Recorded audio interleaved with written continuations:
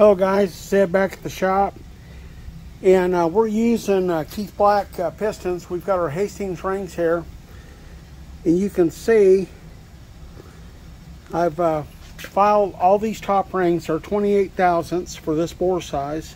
Nice and straight, nice and straight, nice and straight.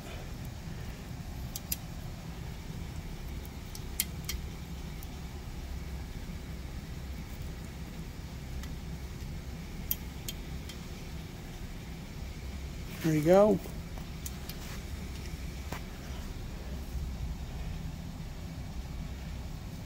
There you go. Anyways, important step on these Keith Black high-protected pistons. You must make sure these are the Keith Black. You can see where that big groove is. It's unique to these pistons. These are single valve relief for a 440, 30 over 440, 350 bore. Another thing I wanted to tell you, I don't always do this, but let's see if I can hold this still. You can see I ground on that one side. It's nice and straight.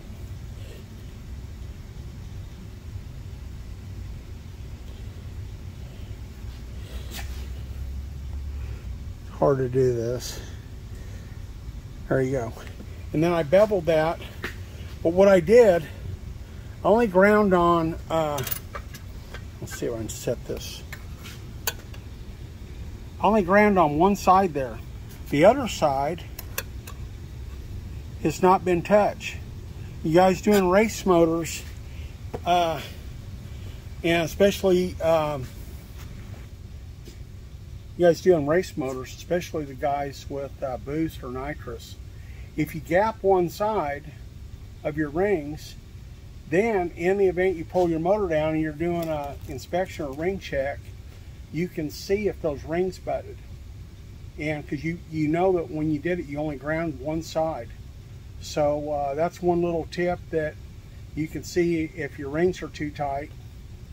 If they butt and you know that you only ground one side, you know that you need to take a little more off the rings.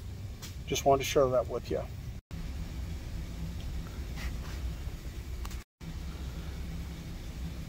Okay, our minimum is 28. There you go.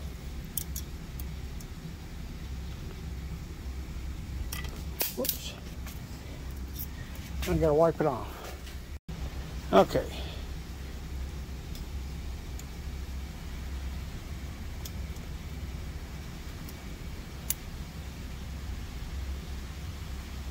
Nice straight gaps.